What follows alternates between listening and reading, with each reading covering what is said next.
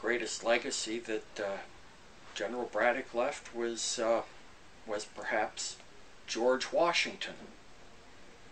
This was George Washington's first experience with a really big professional army with professional officers, and being able to work on that level, and I believe he learned a great deal.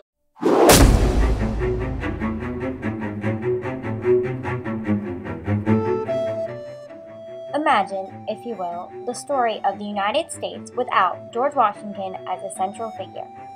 As impossible as this may seem, the events that took place deep in the forests of southwestern Pennsylvania in the summer of 1755 nearly caused the unthinkable to become reality. George Washington was merely a footnote in the annals of history. However, it would be his experiences during the Braddock campaign that would mark a true turning point in the life of a man who would come to be known as the father of our country. It was during this expedition and the unthinkable tragedy that followed that the iconic Washington, who our nation reveres, would emerge. The lessons learned from this experience would shape and influence him for the rest of his life.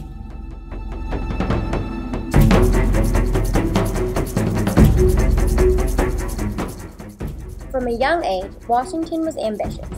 In the early 1750s, as tensions began to rise between France and Britain for control of the colonial frontier, Virginia Governor Robert Dinwiddie needed an emissary to carry a message to the French. Washington eagerly volunteered. This would be the first of many trips into the wilderness up west of the Appalachians.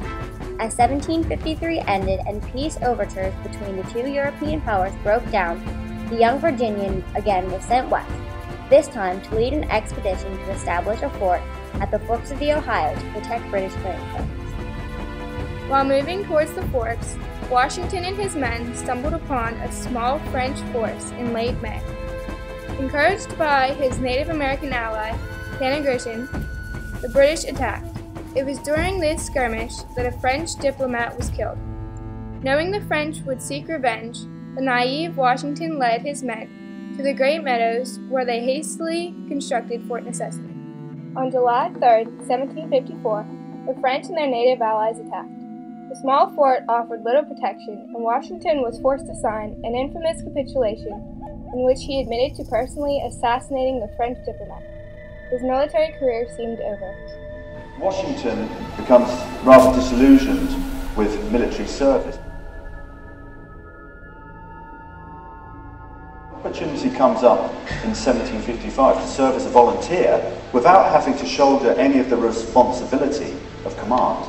Under General Braddock, he takes it and he serves as an aide-de-camp under General. Britain, fearing the loss of their claims to their most bitter rival, took drastic measures.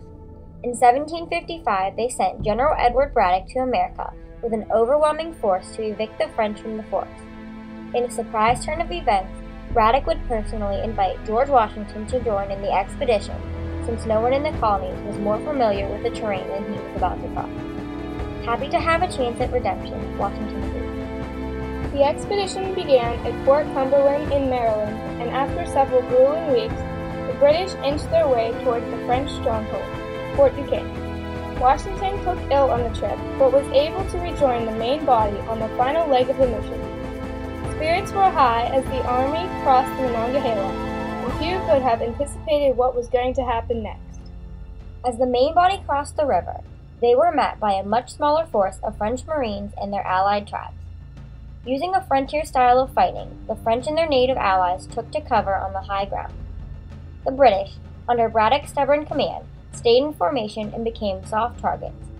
The British suffered a staggering 75% casualty rate. Every officer except Washington was killed or wounded.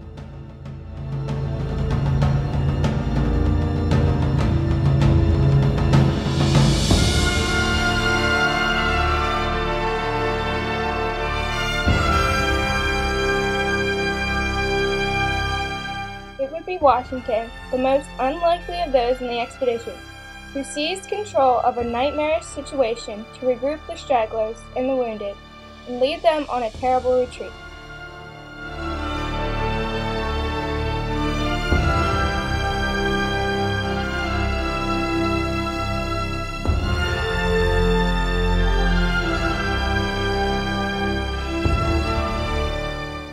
On the evening of July 13, 1755, General Edward Braddock died from the wound he suffered in battle.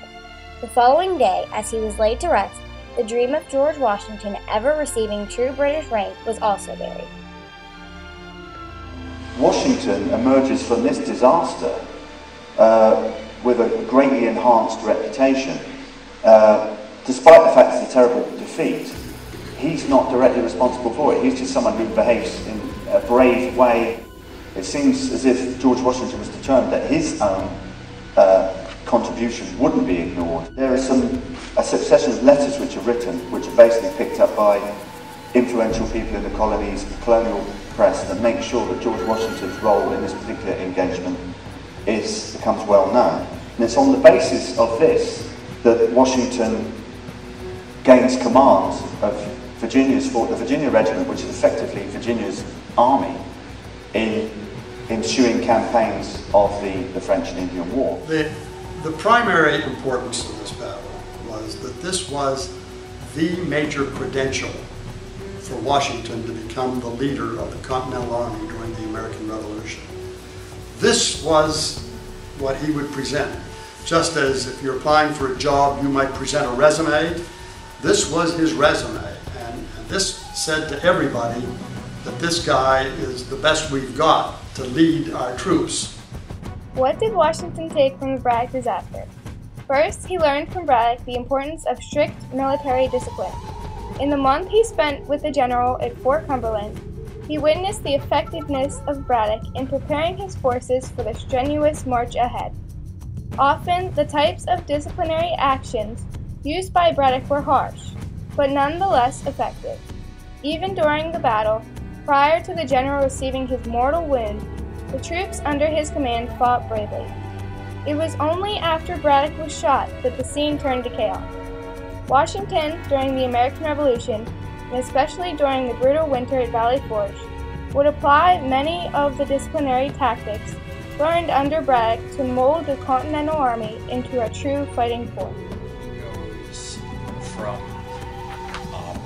perhaps a typical young man thinking that, war is a glorious profession, and I can become a British officer, and I can do all these wonderful things and become famous, to learning that there are a lot of professional skills and administrative abilities that are necessary to actually carry on a war.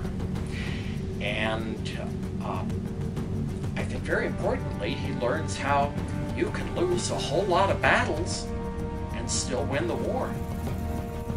Ironically, it was perhaps from Braddock's greatest shortcoming, his inflexibility, from which Washington learned the most. Although this is a complete contradiction from the strict disciplinary style imposed by Braddock, important examples of Washington's ability to improvise and become flexible helped guide the United States to victory in the Revolution. For instance, instead of attacking New York in 1781, he took the advice of French Admiral Rochambeau and cornered the enemy in Yorktown, causing the British surrender. His lessons on adaptability and listening to his fellow officers was critical in the winning of our independence.